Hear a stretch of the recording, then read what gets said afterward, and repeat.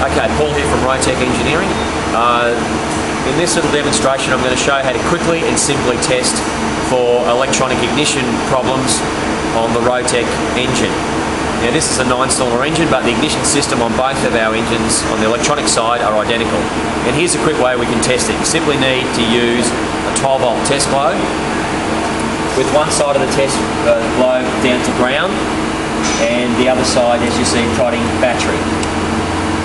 Now what you do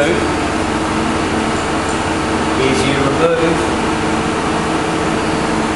the spark plug lead from the centre of the distributor cap.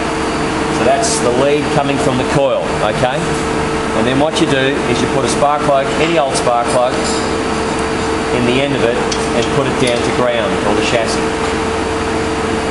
Then the next thing you do is you disconnect the wire from the pigtail 3-cord Dean's plug from the distributor cap.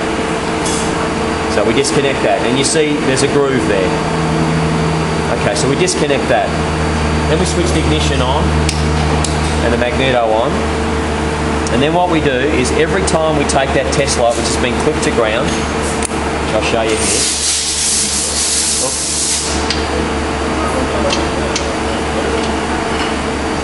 And every time we tap it, every time we touch the pin nearest the groove with the test light to ground, it will throw a spark. And if you're getting close there, you can see every time I touch it, the spark plug's ticking. Which means that the ignition module is working, and it means that the wiring is okay.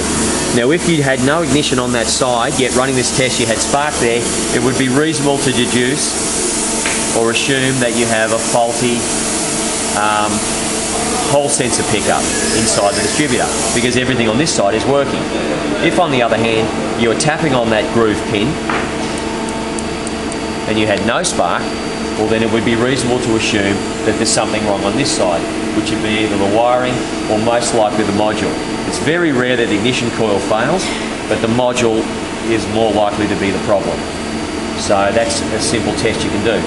And while we're here, you can take that same test light and put it into the centre pin, and you should have 12 volts power there. Now that power there also comes from the coil, so we can check at the coil on the positive side that we've got 12 volts there as well. And there it is, on the red side we've got 12 volts. And we should have the same 12 volts here. Now if we move the test light over to a positive ground, or to a positive base, which means now whenever I touch the test light to earth, it's going to light, we should have an earth on the outside pin, the furthest away from the groove pin. And there's the earth. Okay, so we put the test light back to ground, which means whenever I touch battery, I'm going to have power, I'm going to have a light. The middle wire is 12 volts power, and the outside wire is the pulse wire, and whenever that's touched to ground, it will spark. Watch again.